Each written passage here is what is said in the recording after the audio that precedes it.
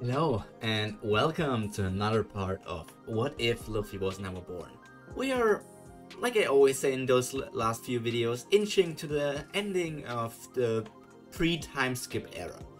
And today we're going to look at the Marineford arc, the end of an era and the beginning of a new one. But what is going to happen in this version of One Piece? Well, let me tell you about all of that in this video. So, first of all, quick recap to what happened last week. Last week we ventured through Impel Down with all of this stuff happening with Blackbeard, Ivankov, Jinbei and all these different people. But the biggest thing that we actually took out of this scenario is that the fighting power, the battle power that Luffy and all the escapees would have brought to the Marineford battle, they don't exist. So that's going to be, well, it's going to change a lot of things in this arc. We are currently at 76 steps, but a war might change that number, so let's see how that turns out at the end of this video. So let's get right into it, because I think this might be a bit longer than the other videos. The Summit War Saga, coming to an end with the Marineford arc. Well, not actually the full end, because there's still the post-war stuff, but the climax is here. So, let's look at it. Boa Hancock is not on the battlefield.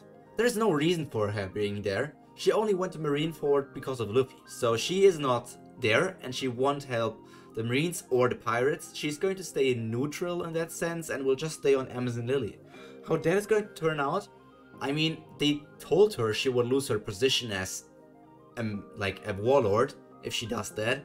So I still think she wouldn't go even with that threat of losing her position, but that means she will lose her position, so that's another slot open. Like, the first one we lost was Blackbeard. Crocodile lost his position and Blackbeard got the position, so that's the slot open. The slot filled. And now with Hancock gone, there's another slot open. And well, with Jinbei being imprisoned, he also opens up another slot. So technically there are at the moment only 5 warlords, which are Blackbeard, Mihawk, Kuma, Blackbeard, Kuma, Mihawk, Moria, and Doflamingo, those 5. But when you think about this is going to change at least at the end of this arc, where Blackbeard is going to probably lose this position as well with all of the stuff that he's going to do. And now we also think Jinbei, Luffy, and Buggy obviously are also not in Marineford. Buggy is just chilling in the east. Buggy's chilling in the east with his party people, just relaxing, whatever he wants to do. Luffy is not born, and Jinbei, well, he might come to Marineford, but he will only arrive a bit later because he was with the Blackbeard people, if he joins them. Or like if he escapes through all of the stuff that's going on with them. So he might arrive a bit earlier than Blackbeard because he's a fisherman, so he can travel faster, I guess. But that also depends on how fast Blackbeard was able to travel there. Did they go by ship, or did they have some sort of other movement? Like, we don't know that actually. But that also means Crocodile is also not there. We all know that in the canon version, one of the biggest reasons why Crocodile helped Luffy was because he knew Whitebeard was coming to Marineford. So with Whitebeard still being there because of all of that stuff, that means Blackbeard still might come to Marineford. He might appear like as a third force, not working together with the Marines or with the allied forces of Whitebeard. He might just appear there to wreak havoc and show Whitebeard that he grew stronger, because is it confirmed that the scar that Blackbeard has is something he got from Whitebeard, or is that just some headcanon that I have? Please tell me. Anyways, I think Crocodile might arrive on this place here, but what he's going to do, well, if he has Pluton, holy shit, we don't know what's going to happen. If not, he might just attack a few people here and there, make his name known because he got stronger from the past and stuff. Just Crocodile things, you know. But then we come to the biggest part of this. Ace's execution. We all know that Ace's execution was a big, like, turning point in the story. We experienced a death, we experienced all different things, but Sengoku's speech also revealed a lot of different things. For example, that Ace was the son of the Pirate King, Gold D. Roger. And, well, all of that means the speech takes place normally and Ace's fate takes place normally. Just like that, the arrival of the Whitebeard Pirates will also like just do everything like they did before, and Ace, well, he is going to die. The biggest thing you need to think about here is that Garp only has one son in this sense. He adopted Ace because he wants to help Roger at least one last time. Because he doesn't have, grandchild, because he doesn't have Luffy, that means Ace is basically his only grandchild. Does he act differently now on the execution, or will he just accept that fate? We don't really know about that. Because Garp was like, he's a caring grandpa. Like, even if he just gave Ace, Luffy, and whatever to Dadan in Fusha village, it was still like for their best. He could have pushed them like immediately into like a marine situation in his space or something and raised them from baby age to marine soldier or something. But he was like, at least give them a normal, somewhat normal childhood on the whole island. But is he going to stop that execution? Well, even if he was trying to do, Sengoku is at least trying to stop him from acting up. But with all of that said, Whitebeard will arrive with all of his people. Josu, Marco, Vista, and all the other people who are commanders. And they are a force to be reckoned with, but without, like, the people from Impel Down, all of the escapees, all of these people who come down, Ivankov, Luffy, Crocodile, Buggy, Jimbei, Mr. Free, or Galdino, I think is his real name, and all the different, like, lower ranked prisoners. Without all of these, the Marines have a way higher advantage, at least in numbers. But that is that already enough to say the battle is going to be more one-sided? I think yes. And it also means there are going to be more casualties in the battle. Probably on both sides, because this is going to be way more like aggressive in all of that sense, because the Whitebeard Pirates, there are probably going to be some more deaths, but I say that the named characters we know of probably are not going to die because they're too strong for that. But some of the, like, no named characters, but there will be smaller deaths. And I'm also not sure, did Ors Jr., like the giant, the descendant of Ors, die in this arc? Or I think he's not confirmed that. I'm not really sure about that fact, because as far, like, when I last looked, and I can't remember the story telling anything about that, I think Ors Jr. was hurt badly, but he was not dead. So we don't really know what's going on with him. Now we all know that the appearance of the Pacifistas made quite an impact on that battle, because Pacifistas, or just thousands of Kumas, or like how many ever there were, they actually changed the battle, because they are crazy strong, at least in that part. Like, we know that Gear 2nd Luffy after the time skip could easily defeat him, which means that people like Marco, Vista, Josu, and like the higher ranking commanders could probably defeat them just as easily, I guess. But for the smaller people, only for the like the soldiers, so to say, those things are a menace. They have no chance against winning against them, and that is also a reason why the Whitebeard Pirates have it so much harder. And now we actually come to the execution. Without Luffy's wave of Conqueror's Haki, even though it was uncontrolled and all of that, without that, Ace will just be executed by those two people. He will be executed right here and now. Garp probably not having the time to react or whatever he wants to do, because with all of the stuff happening when Akainu was there to fight against Ace and Whitebeard and Jimbei and also attack Luffy in that sense, Garp had more time to think about all of that and happening. But while this is happening, he can't really do much because it's planned. Nobody can do much here. In my opinion, Ace is going to die in this execution, and this is the part where Whitebeard's mission is going to change. Until now, this was a rescue mission. They wanted to rescue Ace and make sure that they can rescue their son, their brother, their commander, or whatever relationship they had with Ace. But now, this is a revenge mission. With one last burst of power, Whitebeard is going to turn this whole place upside down, destroying the entirety of Marineford. But because the mission is over in that sense, Whitebeard is enraged because of the loss of Ace. And he can't just escape from here, he can't just retreat. But all of his children, all of his sons, and well, his one daughter, he's going to tell them to leave. They are not meant to die here. He's already only a remnant of an old era, but they are the future. So he is going to do everything he can on his own while all the others escape. All of that is going to happen. Like, I could say that it's going to be hard because in the canon version we got the 3 admirals and they were busy with other people.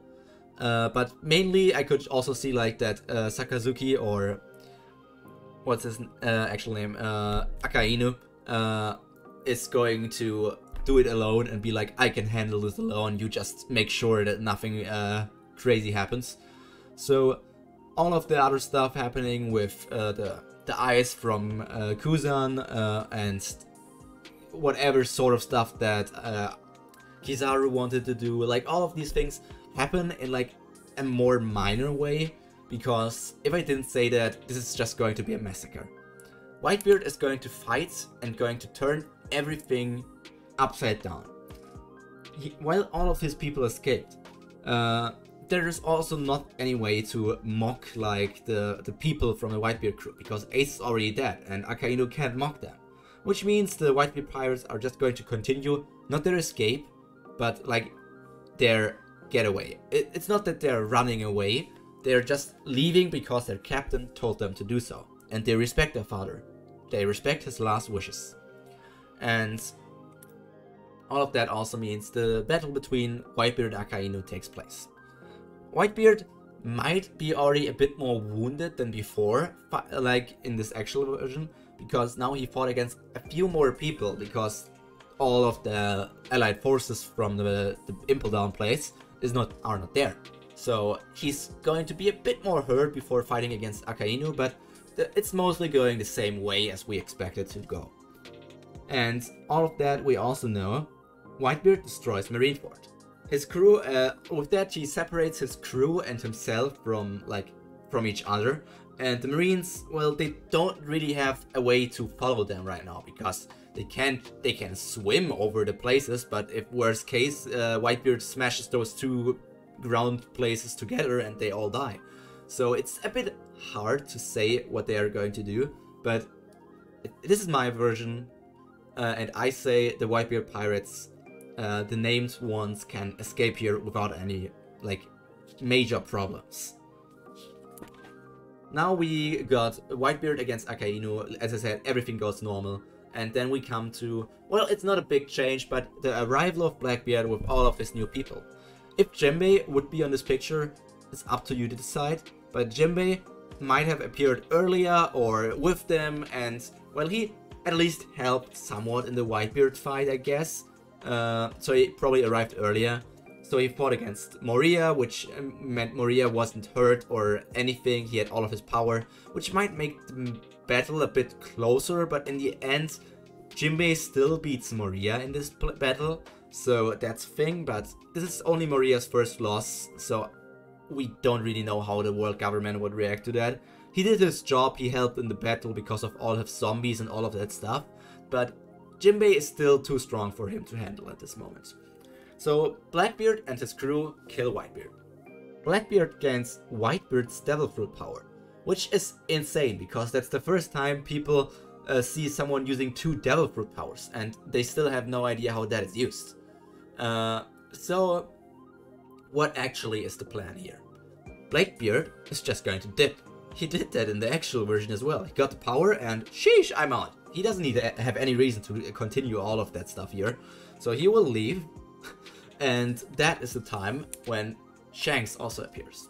You might ask, why would Shanks appear? Shanks is still here to end the war. He had all of that conversation or battle against Kaido to stop him from coming here. So, I guess you could argue that he only fought against Kaido or stopped him from coming there because he wanted to have Ace, and because he knows that Ace is Luffy's brother.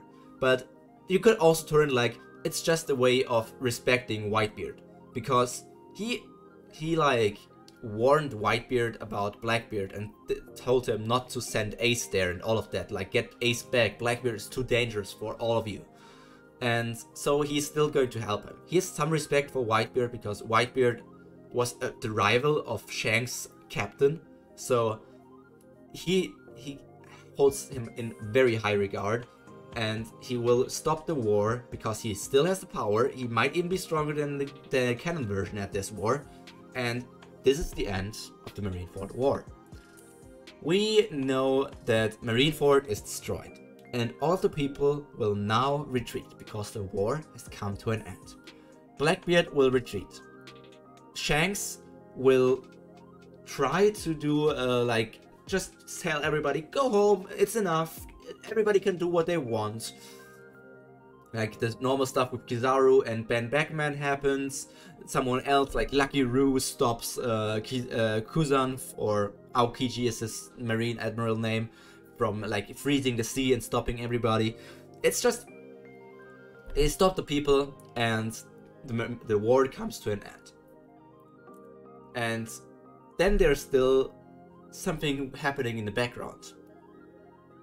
This is up for you. What do you think is happening with this little small yellow submarine? Well, we will hear about that in the future. But first come the consequences of the Marineford arc. As we all know, there has been a few deaths. I only have two major deaths marked down here, which are Ace and Whitebeard. Ace and Whitebeard are officially dead now, and that changes a lot of that, because there's the Whitebeard Pirates, as we know them until now, have come to an end. Marco can take over the position as the captain, but with Ace gone, the position as second in command or second commander is gone. And with Whitebeard gone, the captain is gone and the Yonko position is being opened up. So the world is going to be in uproar about all of that. And we also know without Buggy there, the whole thing wouldn't get broadcasted. So the whole world wouldn't learn about Whitebeard's speech about the One Piece is real, even though he will tell that to all the people who are on the island. Because that means the Marines are going to learn that this guy is saying the One Piece is real, and his children who are going to escape also know for a fact now that the One Piece is real. Because we don't really know if he talked about the One Piece with all of the other people. So we can say that at least up at this moment they learned that One Piece is real, and they might take this as the wish of Whitebeard to make sure that his children discover the One Piece and find it and reveal it to the world for him or something like that. This is pulled at different strings, and I'm not even Doflamingo, but I guess some people could see it as his last wish to tell everybody the One Piece is real, and his children, his sons, and the other people might take this as the wish of showing the world that the One Piece is real and that they need to find it for him. Whitebeard is dead. It's a major death. Well, there are many minor deaths, probably of some random marine soldiers, maybe some vice admirals we don't know the names of, some of the Whitebeard smaller pirates, all of that happens.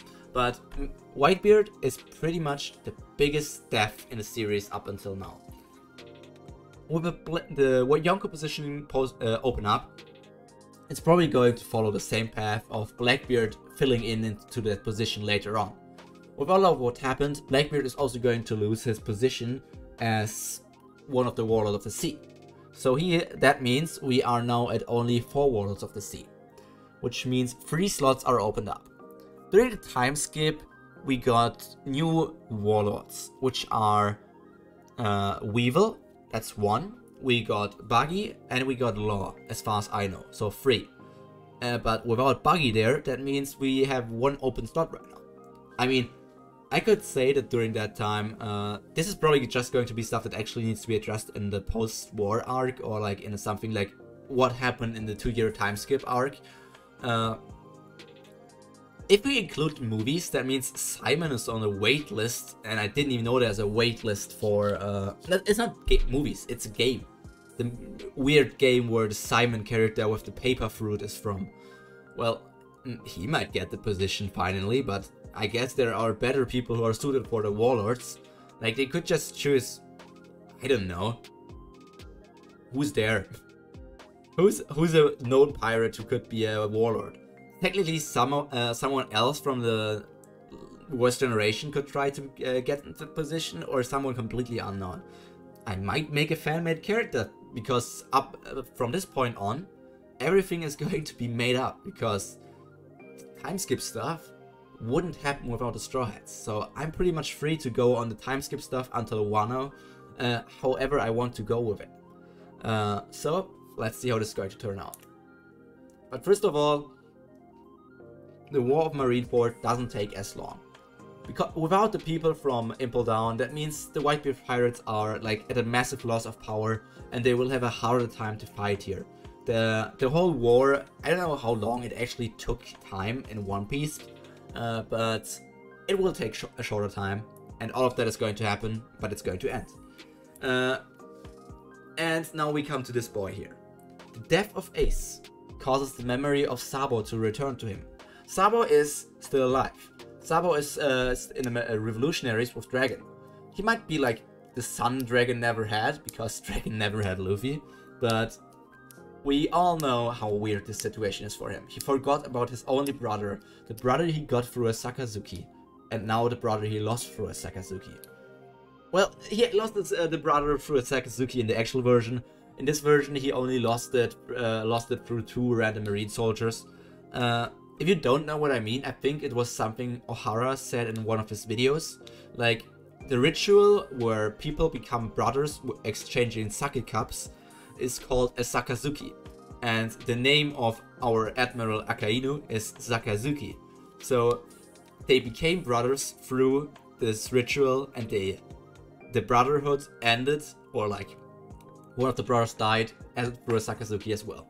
I just think if that actually is something Oda had in mind, it's pretty cool.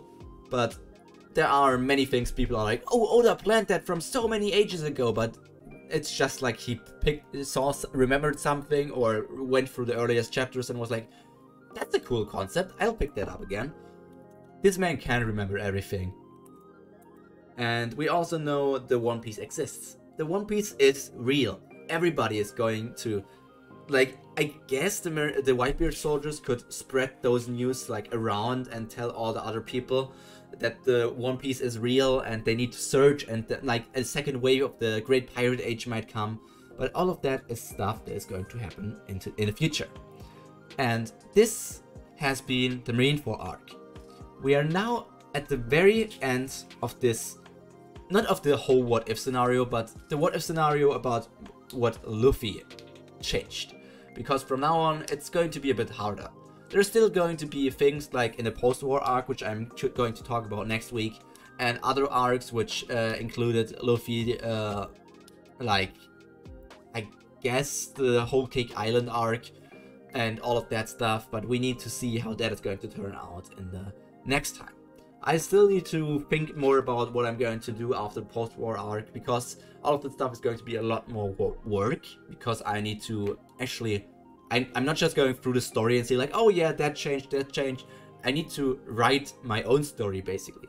But I think I have enough ideas for it to be interesting, and I already teased some of them in earlier parts of this series.